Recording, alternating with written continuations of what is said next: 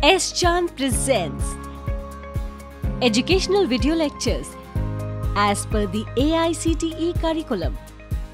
Difficult concepts made easy. Study anywhere, anytime. When the particles, they are moving in the one-dimensional box and their potential is continuously changing. So that means motion of the particle that will be get affected. That will be in the complex manner. How we can solve the motion of that particle? We know that the motion of the particle that can be solved by using the Schrodinger wave equation. Now for the simplicity, we are considering the particle is moving in the one-dimensional box. And when its potential is continuously changing, how we can define its motion? So that its motion that can be defined in terms of transverse matrix. So transfer matrix that is used in order to define the motion of the particle in the complex manner.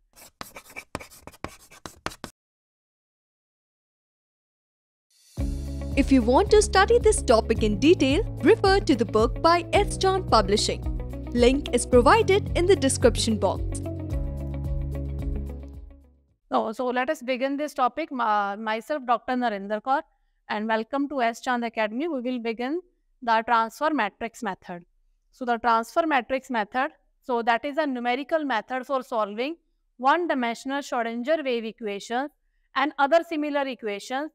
That means that is used in order to describe the motion of the particle in the 1D box. One-dimensional box means only potential of the particle that will be get changed in the one-dimensional only. And other similar equations, for example, we can use a hydrogen wave problem or the helium gas problem that can also be used, can be solved by using the transfer matrix method. Now, in this method, the wave function at each point is decomposed into two complex numbers. How we can decompose this complex number into two wave number? Because we are taking either the positive energy of the particle and negative energy of the particle, because the potential of the particle that is continuously changing in this box. So either it is having a positive value or it is having a negative value. So depending upon that, whether it is in the positive potential box or in the negative potential box, so depending upon that, the complex wave function, so wave function of the particle, that can be divided into the two components. And when it is divided into two components and we want to solve this equation properly, the 2 cross 2 matrix that is get formed, and this kind of matrix that is known as a transverse matrix. So now some of the terms are new over here. One is a one-dimensional Schrodinger wave equation. Second one is a wave function. So what are these equations or components over here? Now one-dimensional Schrodinger wave equation. One-dimensional Schrodinger wave equation. This equation is required in order to describe the particle in the 1D box.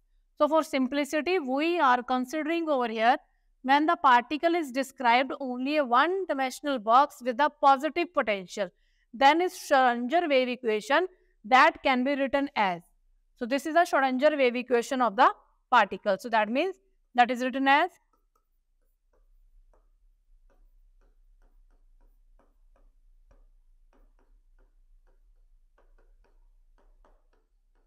So this is the Schrodinger wave equation for the particle when it is moving in 1D box. Now what is V here? So this is the applied potential of the particle. Now when this potential is applied to the particle and it start moving in this box, this energy of the particles that will be continuously changing. So depending upon the different value of E, so these are known as the energy eigenvalue of the particle. And M, it is known as the mass of the particle. Now what is psi over here? So psi basically describes the function. This is known as a wave function of particle. Psi, it is known as wave function of the particle. Now this wave function of the particle, because for motion of the particle in this box, small things are required, because let us suppose when the particle is moving in the x-axis, Now, how we can describe its motion? So, its motion that can be described in terms of distance or displacement, or we can take x over here. But now we know that as a particle is moving in this box, so there comes a concept of de Broglie, according to which when the particles are moving inside any box or inside any potential, they having the waves associated with them. So that means it is not a simple motion like this, or we are taking the displacement or distance over here. So that means there occur waves are associated with the particle. So due to waves associated with the particle, we are taking a wave function over here. So psi, this is known as a wave function, or which describe the motion of the waves which are associated with the moving particles. So these are known as the waves over here which are associated with the particle, and psi is known as wave function. So psi is known as a wave function. While the wave function psi, it does not have any physical significance. We know that x, that is known as a distance or displacement. Now derivative of x, when it is taken with respect to time, it will give us the velocity. So these terms has the physical significance. While the wave function psi, it does not have any physical significance. So in order to describe it physically and give it some physical significance, so instead of wave function psi, we are taking psi into psi star, because psi is a complex quantity over here. Psi is a complex. It can be written as a e raised to power iota omega t. By iota, it will represent a quantity in the complex form. So that means it has a complex component as well as real component. So that's why we are taking here psi into psi star. So psi into psi star into dV.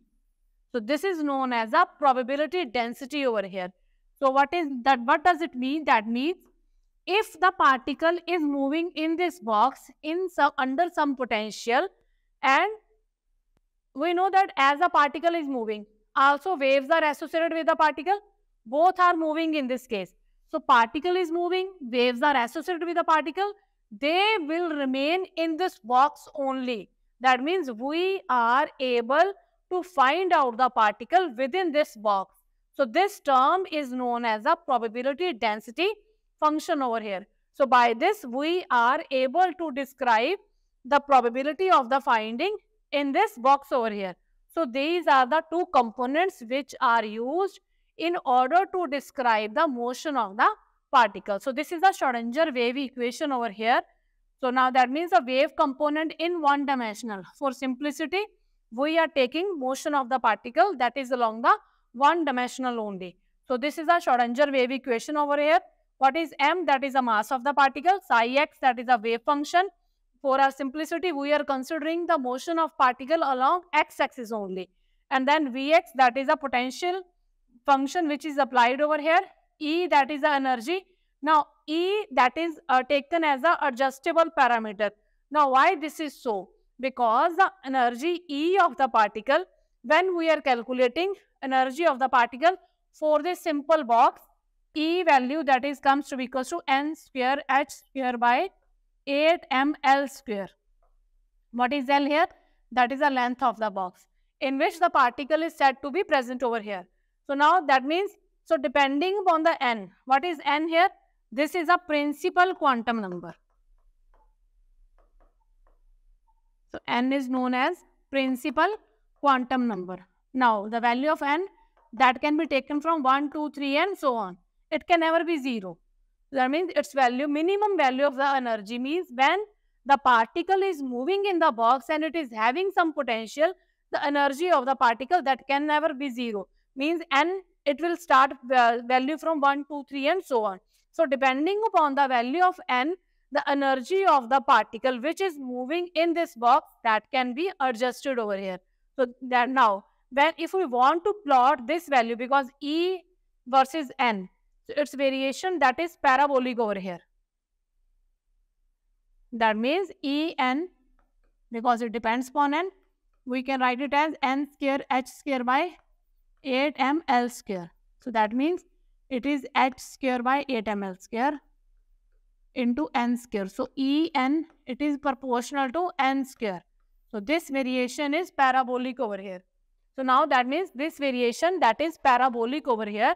So energy of the particle that can be defined like this. So that means if the wave function of the particle is moving like here, so the particle, it shows a parabolic variations over here. Now if this is the wave function of the particle, then probability density of the particle that can be defined like this. The probability density of the particle that can be given by, again there is a parabolic variations are there. So this is the first wave function and that will be the second wave function for the particle. So this is a psi 2 and that will be the psi 1. And the psi function that will be given by a sine n pi x by L. Also the wave function depends upon the value of n. So it can be written as psi n. So this is a wave function for the particle.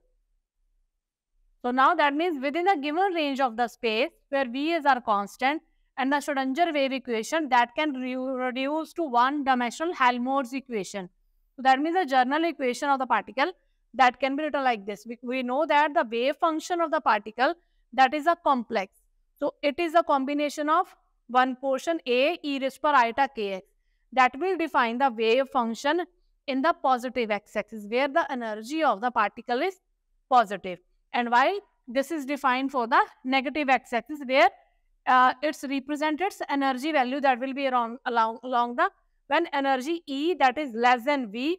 So in that case its wave function is termed to be negative. And what is K? That is a propagation constant for the wave. So it is taken as 2m e raised e minus Vx by h bar square. So that is a propagation constant for the value. So what does it mean? That means when E is positive, then wave number of the particle that is real and it has positive values. While when this exponential, that means, so what does it mean? We know that the motion of the particle, that the wave function of the particle that describes the motion of the particle in the box, and that is divided into two components, a real component or the right hand side component, second one is along the left hand side component. So that means it can be divided into positive plus negative. So wave function that is written as e raised per iota kx, that is along the positive x-axis, and this that is along the negative x-axis. So what does it mean? Means when energy of the particle that is positive, so energy E is more than V. The V, what is V here? V is the applied potential for the particle. If E is more than V, so in this case K that is real and positive. Propagation constant is positive. Physically we can see that the motion of the particle that is possible, that can be possible. While when E is less than V, that means energy of the particle that is less than the applied potential. So in that case, K is imaginary and that will be negative. K is imaginary and negative means motion of the particle that is not possible.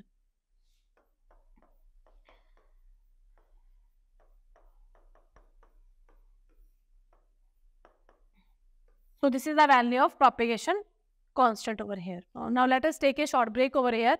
So now we understood what is the motion of the particle in the one-dimensional box. So depending upon the value of E, whether it is positive, more than positive potential, or it is less than the potential for the applied potential which is applied to the box, the wave function of the particle that can be divided into two components. Thank you. Now quality learning is easily available at your doorstep. S. Chand Academy brings detailed lectures based on AICTE curriculum as per the New Education Policy 2020. So do not forget to subscribe to the S. Chand Academy and access the wide world of knowledge conveniently sitting at your home. Stay connected and keep watching S. Chand Academy. Happy learning! Welcome back to S. Chand Academy. Now before break, we understood what is the motion of the particle in the one-dimensional box having energy more than the applied potential and less than the applied potential. Now we will describe the transverse matrix by which the motion of the particle under the complex analysis that can be understood over here. So now we know that when again here when E is positive, then K is taken as real and the positive value. So that means this is represent the positive wave function, and when E is less than V, K can have imaginary and the negative value. So this represent over here the negative wave function. So that means now this problem statement for the transverse matrix method that can be explained as. So for that, potential applied in the box that has to be varied. Means now the last one we understood the one-dimensional box when the potential V is applied only there. The potential is fixed. Now what will happen when the potential is continuously changing? So in that case, it is very difficult to solve the Schrodinger wave equation properly for the particle. So that's why there comes the solution in terms of transverse matrix method. So in this case, the potential is applied to the particle and that is continuously changing over here. So here this is a V1, that is a negative potential which is applied to the particle. This is again positive. V3 is again negative but with some different value to V1. So these are the different potentials which are applied to the particle.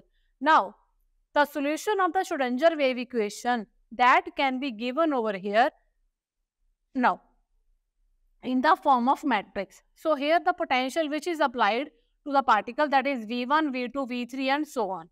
So these different regions of space that can be explained as follows. That means now, so the potential which is applied to the particle over here, so that can be changed like this.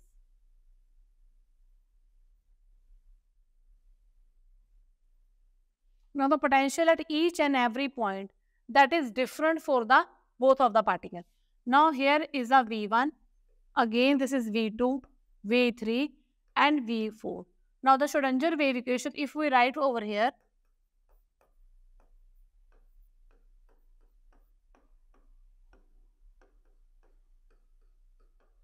here wave function, it depends only on the x component, because for simplicity we are considering the particle is moving only in the x-axis.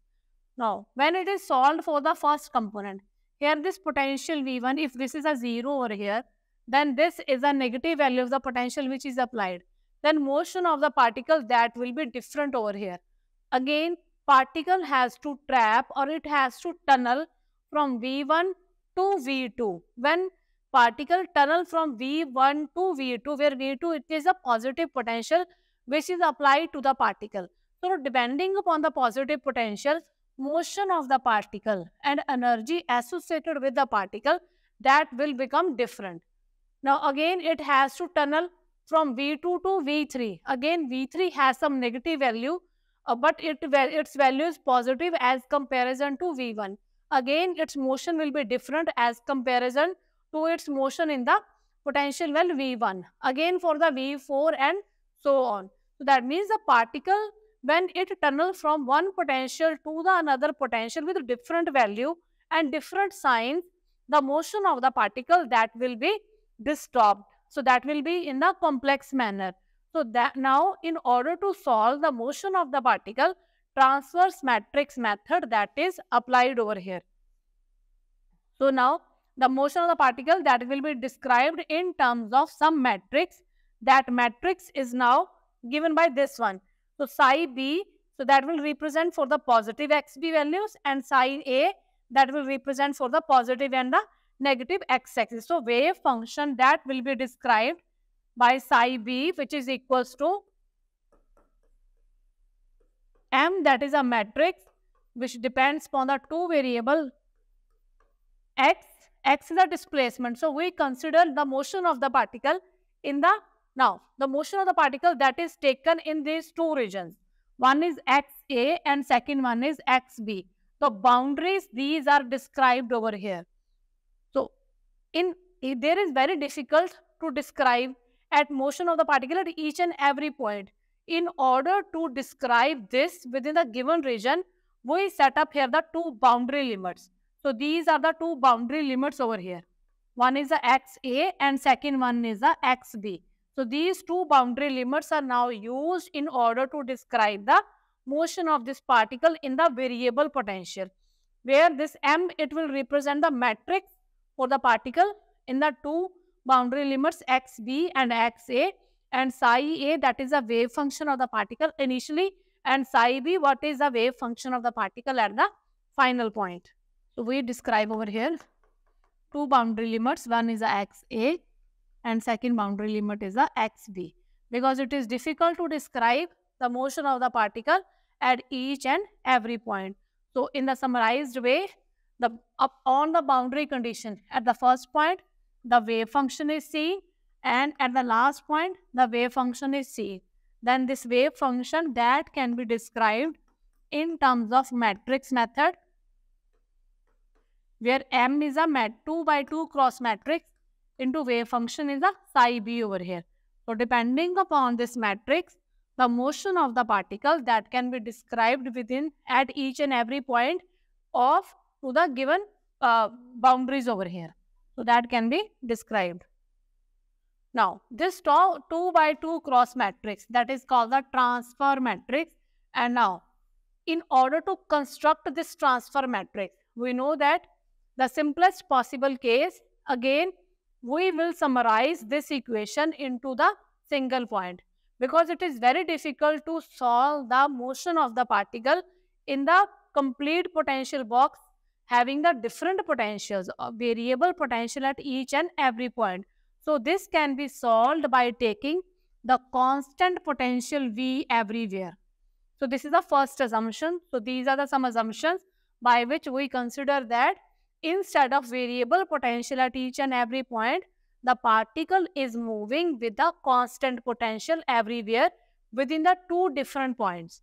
One is xa and that is a xb, where xb is more than xa, then equation that can be taken as a simple form. Now, so this assumption that can be described as, that means instead of variable potential, so it is described that the potential is constant everywhere. So if this limit is xa and that limit is xb, now we want to describe the motion of the particle in the constant potential, and that is very easy to describe. So again the wave function, so that is known as, can be written as a e raised power iota k as positive value and negative value, where this is a value of k. Now the wave component of these two positions, that can be written as, now psi a, so this is for the positive and that is for the initial limit, and this is for the final limit, where each component of psi b, this is the exponential. So that means the psi b, it has value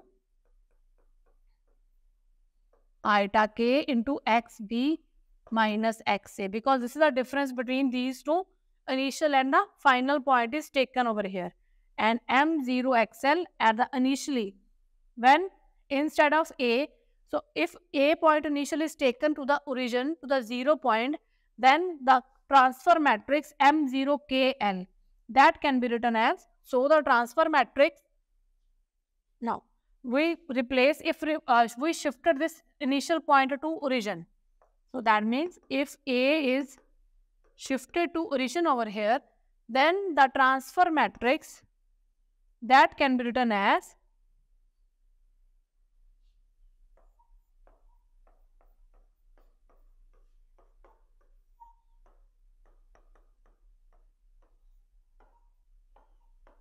So simply, this is very simple.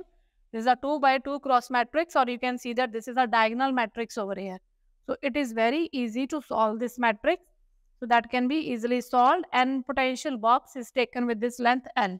And you can see that xb minus xa, that is taken equals to L when we shift this A starting point to the origin point. So this is a transfer matrix method, so that can be given over here. Now again, this is a 2 by 2 cross matrix. So by this, according to this matrix, it is seen that it is able for the particle to cross this point. So that means when the particle is moving in this box with the constant potential all over there, when the potential is positive over there, the motion of the particle, because at this point the potential is, now here x is 0 and x is L.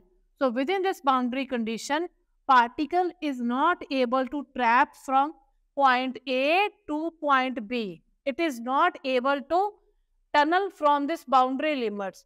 So particle will remain trapped within this limit L. So that means the particle will be trapped over here. For the particle to get tunnel from this point to here and from this point to in this side, from left side and right side, the motion of the particle that can be described in the form of transverse matrix. And that transfer matrix is given by Ms, K positive and negative. That means the propagation constant for the given matrix that can have positive value and the negative value. And finally, the transfer matrix that will be written as Ms, K positive and negative, half of this value. So this is known as the transverse matrix method, by which motion of the particle that can be described in the given potential box, and potential which is applied to the box that is variable, because this simplest form that can be extended to the variable form. So potential of the particle that can be changed from positive to negative. So that can be understood like this. That means now the particle, when it is moving over here,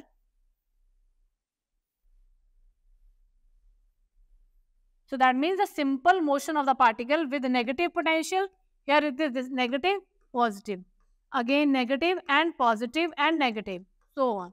So when the particle is moving in this variable potential, the motion of the particle that can be described in terms of transfer matrix, and the transfer matrix is given by this relation, where K positive is defined as propagation constant for the particle in the positive propagation constant in the positive potential, and K negative, this is defined as the propagation constant for the particle along the negative potential. So this is all about the motion of the particle, which is described by the one-dimensional Schrodinger wave equation with the variable potential box. Means potential, it can be either positive or the negative, and this can be solved by taking the 2 by 2 cross matrix. That matrix is known as transfer matrix. Thank you. If you want to study this topic in detail, refer to the book by S. Chand Publishing. Link is provided in the description box. If you found our video interesting, please like, share and subscribe. And do not forget to press the bell icon.